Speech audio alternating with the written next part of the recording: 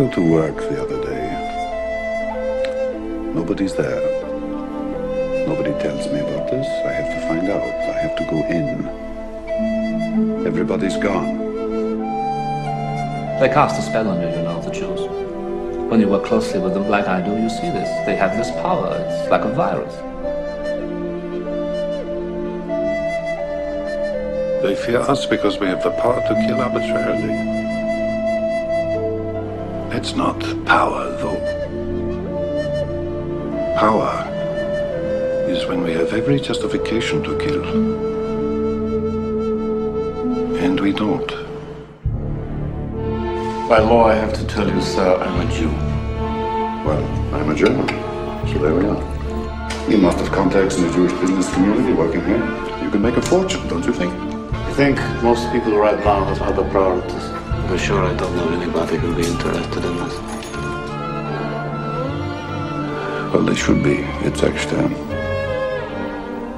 Tell them they should be. A big shot from the SS Budget and Construction Office came to lunch here and he told us that to believe the Jewish skilled worker had a place in Reich economics was a treasonable idea. I lost a worker. I expect to be compensated. You need to understand that some of the officers here don't give a damn about production. There's no future. They don't have a future.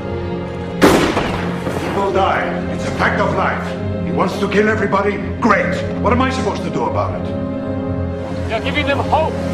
You shouldn't do that. Send them over to Schindler. This place is a haven, didn't you know? It's not a factory. Today is history. Today will be remembered.